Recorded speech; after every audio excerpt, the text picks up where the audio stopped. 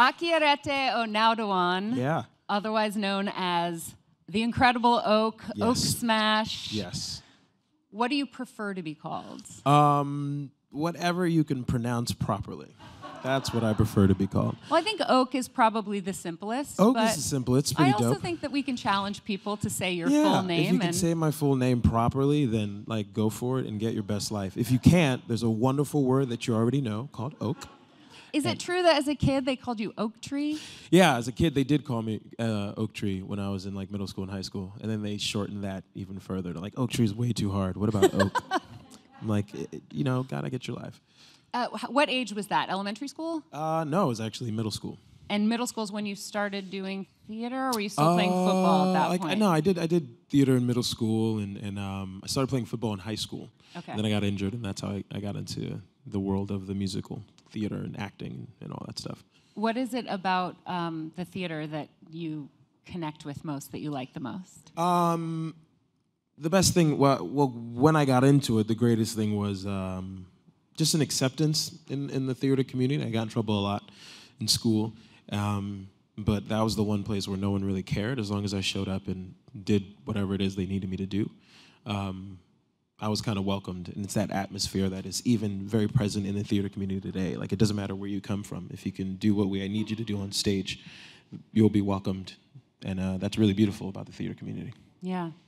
You just recently went back to your high school in New Jersey and got to speak to some students there. Yeah, I did. And I watched some reaction videos of the kids who said that one of the most inspiring things was that you were really open about the fact that you didn't do that well in school and you didn't like it. Yeah, I was terrible in high school. I was like really bad in high school. I don't know how I graduated high school, if I'm being real. But yeah, I got in trouble a lot, and being focused in academia was very difficult for me. And I just thought it was important when you go back and talk to students. There are a lot of students who feel as if there isn't a place for them, as if there's something wrong with them, but let them know that you just have to find your path, and it's okay if you're not crazy about doing homework. It's okay if you're struggling too. It's okay if you're not doing as well as you think you should. As long as you just have a work ethic and a passion in something. I always had a passion in this or in playing football. So if you just tap into that, you're not like a lost cause. I know a lot of kids sometimes feel as if they are if they don't have like straight A's and stuff, but they still have a work ethic. So it's like hang on to that work ethic and just find out where to apply it, what interests you. But so yeah, I think it's important for students to know that not everyone is a model student who is a success in life. Yeah. And now you are on Broadway in the biggest show in the world, in Hamilton, playing Hercules Mulligan and James Madison. Yeah. And I would like to specifically talk about how you play in the first act the biggest character in the show, the strongest character in the show, and then in the second act you play the smallest, most sickly guy in the show, and you seem to embody two different human forms going from one character to the next. I'd argue that you have the most range of anyone on that stage. What's the process of going from the big, strong Hercules Mulligan to the small, sickly James Madison? A lot of the process happened during the rehearsal process when we were creating it.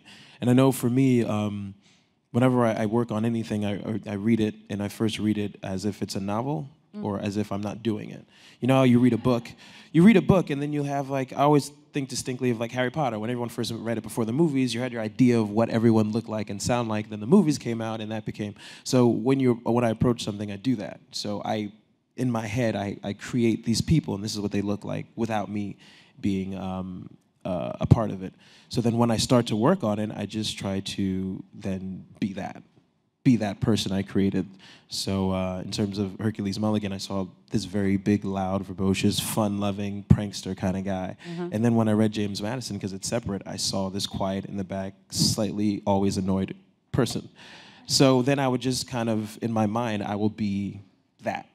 So that helps me in terms of my physicality, because I don't see my physicality when I read the characters, when I create the characters. I don't think of literally myself. I just think of them. Your posture is so different, so significant. Like, I feel like in a still photo, I could tell which character you were, even if you had no costumes on. Yeah. And that's a real compliment to you. And the way that you present yourself on stage purely in a physical way. But of course, your voice is such a big part of these characters as well. Yeah. And everyone I know knows the moment and will say, Hercules Mulligan, you know? I can only imagine that gets yelled at you on the street on a daily, if not hourly basis. Not an hourly basis. Depending on where I am, and the closer I am to the theater, the more it happens. But it's really cool. I have a secret fantasy to have that be like audience participation. I want every day, every night, I want the audience to scream out Hercules Mulligan during Yorktown, and then that's it. Like no one talks about it. It's just like a thing that happens. We all scream it, and then like the show continues. But yeah, it's fun because it's just all love. It's really great to get love from everyone, and it's all coming from a place of people being really affected and moved by the piece. And no matter how annoying or tired I may be, at the end of the day, I can't get that annoyed with someone wanting to show love. It's always good. I'm glad to hear that. I've gotten to know you a little bit over the last year or so, and you're a pretty soft-spoken guy, and which seems sort of at odds with this big, bold, jumping over the table, growling kind of character. And I wondered whether the fame was hard on you at all. No, not really. I mean, one thing that helps is I'm very different. So from how I am on stage, so that's kind of helped it. Like Diggs has got like this crazy ass hair, so no matter where he is, you're like, know that guy, that's to be Diggs. So it's harder, but in with what I do in my characters, they're it's just very different from how I carry myself. So it's easier for me to just kind of like disappear. So it hasn't been that bad. It's been pretty good. I want to switch gears and talk about your poetry a little bit. Got it. Because that soft-spoken guy feels very much like the soul of a poet. And I've found some of your spoken word performances online, and I know that poetry is really important to you. Can you talk about the difference between poetry and performing somebody else's words, and sort of where poetry is in your life right now? Yeah, I've always written. I've always been a poet. I've always written, and it's kind of when I started acting, been on the back burner, and it's always been something that's been very close to the chest. It's always been something that I've done for myself, and just recently I've been performing more. I've been just doing my work in writing more. I got on the Forbes 30 Under 30 list, and there was a summit in Israel, and I did a piece, and they had a summit in Boston, and then I did a piece, and just different things here and there, different events. I try to like share my poetry more, and it's been received well. And the great thing about it is, for me, it's exactly how I want to express myself, the way I want to express myself. Anybody who writes, you understand. It's great to sing a song that you love, but it's amazing to sing like your words and your melodies, and I have full control over that. So yeah, my plan is to try and just focus on that more and find a platform to really share it with people, because like with this show, with some of my pieces, some people are really moved. There's a piece about my mother that I wrote, and I shared it with some people, and a woman came up to me and she was like, that resonated so much, and there are a lot of things I wish I could say to my mother that I didn't know how to, but something about the way you phrased it has helped me. And like moments like that makes me want to share more. Do you think you'll be releasing any of that as an album, or? I think so. I'm working with a guy named Will Wells right now, and he's been bugging me. He's like, "Oh, send me your stuff," because he's a producer and he likes to put music on top of poems and words and try to figure out different ways to share poetry in different forms. So that's something I would also like to do, but find out the best way to get out there that represents the sentiment, the energy, the feel, the emotion of it. That's kind of the plan for these next. Well, I also know that you're an incredible piano player, which I think that not that many people know. Okay. Do you write music at all? Have you thought about doing the singer-songwriter thing? I also heard you have a huge crush on Sarah Bareilles. I do. So maybe you could collaborate with her if you want to write the music yourself. No, she's great. I've gotten to know her through the show, and she's awesome. If you guys haven't checked out the piece she did with Leslie Odom Jr., you guys should check that out. Yeah, it was on NPR recently. It's so good. Amazeballs. Yeah, I would, but I don't have the discipline as a singer-songwriter. I like it, and I'm not at the place where I am with my poetry yet. I have to sit with it more and write more. When I was younger, I used to do it all the time, but it just requires so much energy, and I'm also hypercritical of everything. So if I write something, I'm like, oh man, that really sucks, and then everything sucks. Like nothing is good as far as songwriting goes for me. So I got to get some more confidence in songwriting and just put it out there the same way, and just let people tell me it's great or it's not great. All right. Yeah. So when you're not on stage in Hamilton, what are you doing with your time? Are you just resting? Are you... Obviously, I assume that you're going to the gym. You've got, like, you can't see it under this shirt, but he's got these big biceps. Which, by the way, I'd just like to take a moment to tell the entire world, there's a nude photo shoot of Oak and his Rocky castmate. Wow, that let's just put it out there. If you Google, it was from Out Magazine. Thanks, Laura. I'm going to tweet it immediately following this interview. Well, that's a thing. I'm a fan, let's just put it that way. Clearly you're going to the gym, was my point. Sorry, buddy. We can take 5 if you guys want to look at it now. Let's just get it over with. Just do it. I do a lot of sleeping. Okay. A lot of sleeping when I'm not there. I don't go to the gym that often. I hate saying it. People will be like, "What? You don't go to the gym?" I worked out a lot before for Rocky, and then and the show is pretty physical, and it kind of maintains where I am. So if I was like 300 pounds and kind of chubby, that's where I would be throughout the show. It just kind of keeps me wherever I was. No, but a lot of it is sleeping. Then, like, preparing, you know, I'm still auditioning a lot. I'm still reading a lot of scripts for different things. So most of my time is resting and then doing that, as well as writing. Recently, I've taken several trips to Israel, and there's a documentary in my head that I want to produce and write and get off the ground. So a lot of my time has just been, like, figuring that out. What's that about? So more or less, this is the beginnings of it too. Like I'm in the process of figuring out how. I've never made a documentary, so I'm talking to people and friends who are in that business and figuring out how to go about getting this out there. But more or less, it's just talking about empathy. I think a lot of the issues we have in the world is due to lack of empathy, and it takes work to be empathetic, which a lot of people don't realize. I think it does. You have to actively work on being empathetic to people who look different, sound different, have different cultures. So I'm looking to talk about mainly like the Holocaust and other genocides across time and space, and hopefully if I can juxtapose them next to each other, kind of illuminate the fact that it's all the same thing. You know, loss is loss and death is death, and it doesn't matter the fact that they speak differently, look differently, sound differently, live in a different area. They're still experiencing the same things that are tragic, and the only way that great change can happen if people who are outside of those experiences give weight and reverence to those who have survived it, and try to catch moments like that before it leads to another genocide, before it leads to another mass killing. Yeah, we should see those signs beforehand, and we can because it's happened, but sometimes the difference of language, location, and culture makes you think it's different, and it will sort itself out when it won't, unless there's outside help. So that's the general idea of the documentary, to try to do that. But in general, the point is to build empathy, and hopefully throughout it make people realize we have to work to be empathetic. We have to work at it. We have to try it. It will be uncomfortable. It will annoy us. But overall, that's something worth putting work into. That's incredibly admirable. Wow. Yeah. And I trust that you will continue to update us through your social media as to how we can help as that progresses. Yeah. That reminds me of the idea that every individual has the power to do their little bit. And of course, tomorrow is Election Day. It is. I know that voting and the importance of each person's voice has been very important to the whole Hamilton cast and to you in particular. Yeah. Is there anything you want to say in advance of Election Day tomorrow? Well, just on your point, my mother always says, "Many drops make an ocean." That's something she always says. And I love that phrase because it's very much so true.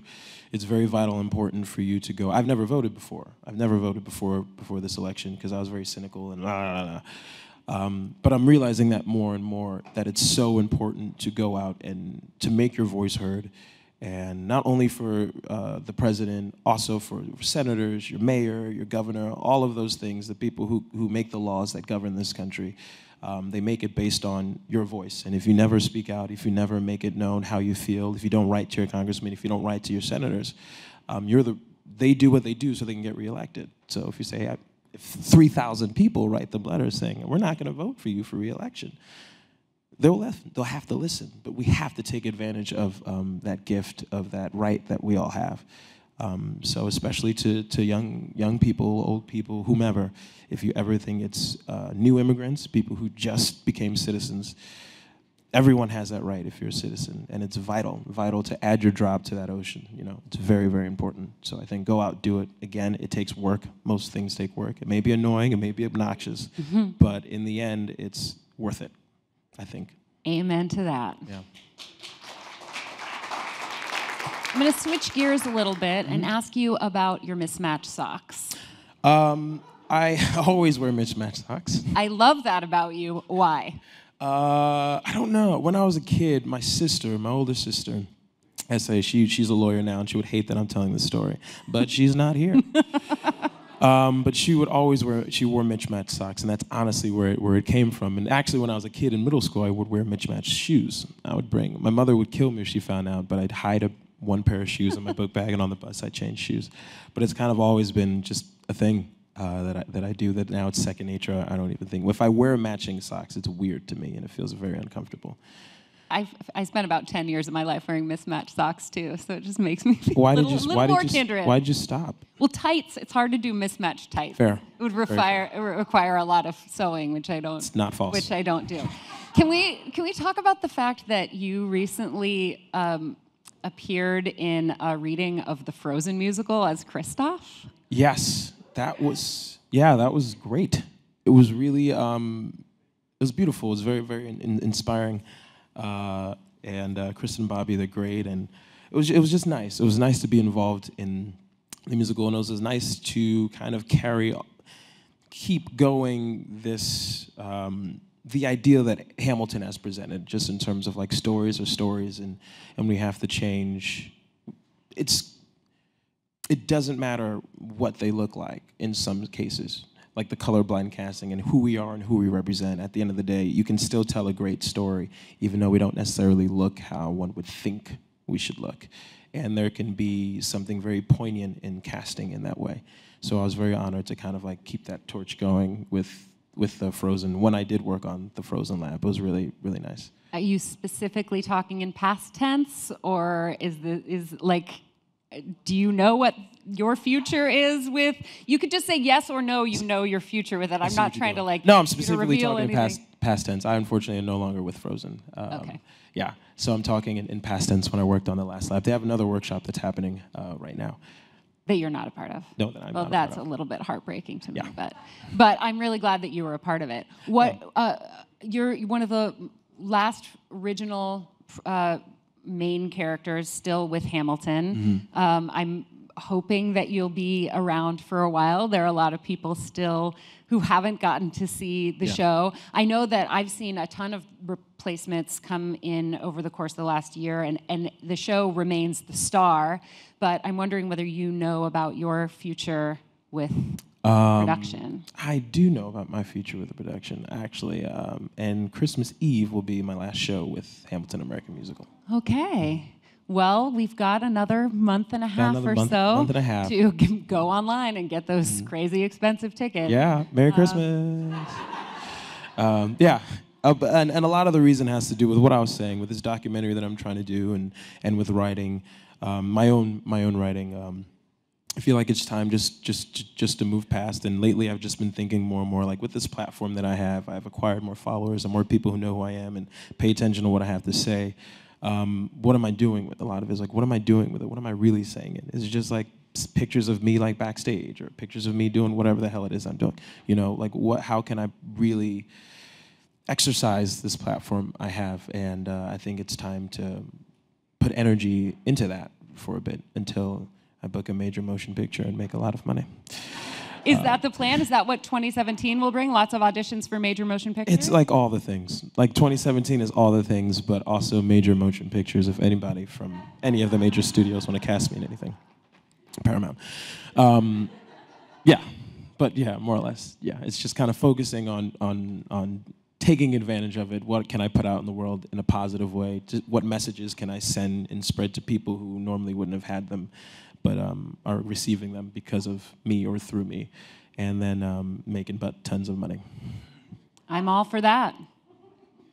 So Christmas Eve, your last performance in Hamilton, will that allow you to spend the holidays with your family in New Jersey? Take some time off and rest? Yeah, I'll take some time off and spend some time with my family, which I'm really looking forward to.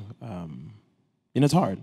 Our schedule can be hard, and sometimes we can only make one day of the holiday, and we have to cram everything in that day. So it'd be nice to have several days where I can sit down, relax, rest, talk, be with people, and all of those things. So I'm looking forward to that. Are you already in the point with the show where you're like, oh, I'm not going to have this anymore? Are you present in a different way now that you have that end date? I am. It also helps that we've been getting a lot of new people coming in and old people coming back, and it's just a revolving door. The show has become, and there's just something really nice about that. One of our covers went on. Her name is Cindy, and I was watching her throughout the show. Should not have been. I should have been like focusing on what I'm doing, but I was like, I've been doing it. So I was just kind of watching her and just seeing her energy and her light, and she was just so present in she was just so happy to be there, and it was her first time on for this character, and that inspired me so much, and kind of added some extra fire to me, and it was really good to see the show now through people who are doing it for the first time. Is really fun and really exciting and really, really motivating. So that just kind of keeps me on an incline until Christmas Eve. Well, I can't wait to see what comes next. I'm glad you're still going to be with the show for a few more weeks. Yeah. I really am thrilled about this documentary idea that you have, and I am excited to see how you push that forward with this work ethic you've been talking about. We have time for a few questions from the audience. Yeah. Let's do it. Hey, so I was wondering, were there any influences or people that helped you figure out your path towards acting when you were younger? A lot of my teachers in high school. When I went back to my high school, I went back specifically to talk to William Farley, Craig Champagne, and Sandra Van Dyke from West Orange High School. Though they really kept me on a path, and they made me really realize that this is something worth putting energy into. Like I said, I was all over the place. I got in trouble a lot, but they never, ever looked at me sideways. They never cared. They just said, be here, do the work, and they gave love. So those three, and of course, like my family too. My family is always, it took them some time to get there, but once they got there, they like had my back, and they were super supportive. But really, those three were like vital in my development. You have another question? Oh, hey, so I'm one of those people who hasn't seen the show yet because, they're crazy expensive. So if you know where I can get tickets, you can let me know. But I've heard the soundtrack, so I'm just wondering, what's your favorite song to perform? I'd say perform. I can Wait For It because I'm singing background vocals. I love Wait For It because I love listening to the song. I love listening when Leslie just murders that song. He's a freak. He's remarkable. And still to this day, it's like I just love that song so much that I just love to sit in the back, sing the background vocals, and just listen to it. How many times a day do you get asked for tickets? Not that often. Really? Yeah. Everyone else I've talked to in the cast is like, they want to get it tattooed across their forehead. I don't really play around. So like when people are like really asking, it was just lots of solids no, and you should stop asking. Like a lot of those, I was like, nah, or I'm like, I think you should stop asking. So the general aura of me is not ask Oak for a ticket. I don't put that chi out there. It's not really. I will say, though, that I know someone who won the lottery for the show last night. That lottery does work. People do win. It does. That online ticket lottery. Yeah, so. it's remarkable. People do. I once saw I think 4 people. They're like, yeah, we all won the lottery. I'm like, together? That sounds, something's wrong. So, I don't know. I don't think that's real, but it works. It would be magic for the people who win. Yeah, it works. Yeah, awesome. Hi, it's good to see you. Hey. So the mixtape came out, kind of. 2 tracks came out. How does it feel knowing Busta Rhymes called out Hercules Mulligan on my shot? Great question. It feels great. I mean, he loves Hercules Mulligan. Like when he came down in the public, we talked to him, and he was just so blown away by it. It was just crazy to see and hear.